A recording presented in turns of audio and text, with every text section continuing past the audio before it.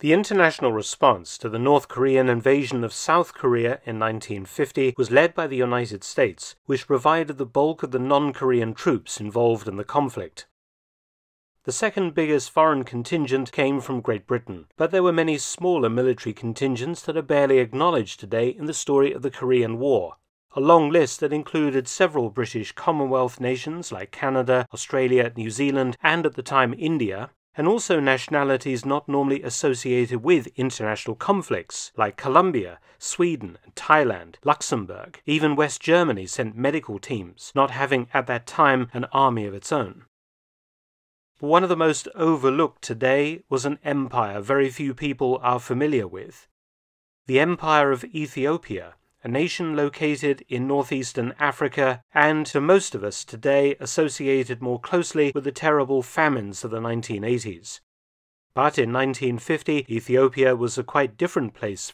It was, for one thing, rare in that as an African country it had mostly been able to stay independent of Europe's African empires. In 1896, it had decisively defeated a European power, something extremely rare in the 19th century, in this case Italy, leaving the Italians only in control of modern-day Eritrea to the north.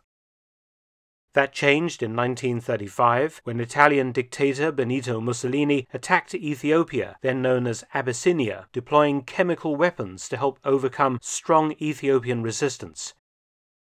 And the Emperor Haile Selassie I and his family were forced into exile in England, living in a home in Bath between 1936 and 1941 until his nation was freed from Italian occupation by British Empire forces during World War II's East African campaign.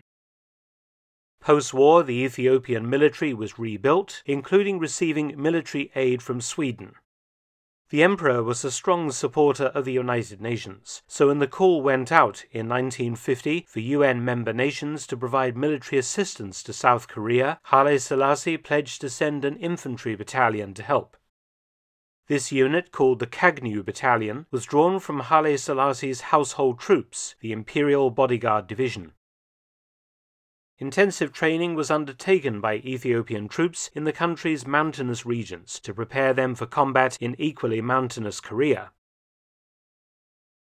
The 1st Battalion arrived in Korea by ship at Busan in May 1951 and was attached to U.S. forces, receiving American uniforms, equipment and weapons to simplify their supply and to aid their identification during operations on the UN side. As can be seen from this film of arriving Ethiopian troops, their uniform actually more closely resembled British colonial uniforms of the period. The battalion numbered 1,200 officers and men, and in fact the units were rotated every so many months, meaning that several battalions of Imperial bodyguards saw service in Korea. It was the first time in Ethiopia's long history that an army had served outside of Africa. Moving forward to the UN camp outside Busan, the Kagnew Battalion was fully re-equipped by the United States and also given a refresher course in infantry tactics, as well as intensive training on US weapons. The 1st Battalion was attached to the US 7th Infantry Division and went into action for the first time on the 12th of August 1951. This unit dispatching platoon or company-sized reconnaissance units to raid North Korean lines and knock out outposts. When the US 9th Corps initiated an operation to capture Gyeongsong, the Kagnew Battalion attacked and occupied Hill 700 near Sangyon on the 21st of September 1951. The following day, backed by US artillery and air support, the Ethiopian battalion stormed and captured Hill 602.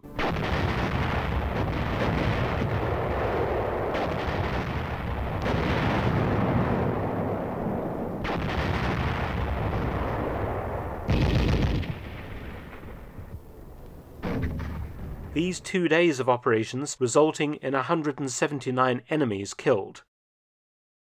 US President Harry S. Truman would award the Kagnew Battalion a Presidential Unit Citation for these actions. The 1st Battalion left for Ethiopia on the 28th of March 1952, being replaced the next day by the 2nd Battalion rotating from Africa. The new Kagnew Battalion joined the US 32nd Infantry Regiment, the 7th Division, on the 13th of April, deploying after refresher training to the main defense line at Mount Junga. On the 4th of October 1952, the Kagnew Battalion's 4th Company, while patrolling, ambushed a large body of Chinese, killing 26. The 2nd Battalion saw more action in the hills at Galhwa-dong, west of Cherwon, until replaced on the 16th of April 1953 by the 3rd Battalion sent from Ethiopia. Under heavy attack between the 15th and the 18th of May 1953, the Kagnew troops repulsed 3 strong Chinese assaults, defending a feature codenamed Hill Yoke. By the 20th of May, fierce hand-to-hand combat took place around Hill Yoke between Ethiopian and Chinese troops, the Kagnew Battalion killing at least 110 of the enemy but keeping a hold of their positions. For this achievement, the battalion was awarded by the South Korean president a citation. These actions were part of the wider Battle of Porkchop Hill, one of the United States Army's epic actions during the Korean War.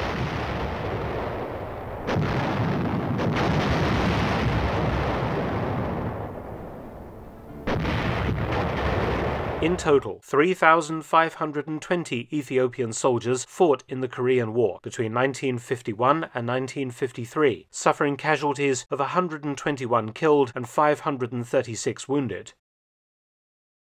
The 3rd Battalion stayed on in Korea until the armistice was signed in 1954, and then rotated out, being replaced by fresh Imperial Ethiopian troops that remained in Korea as part of the UN peacekeeping force until 1975.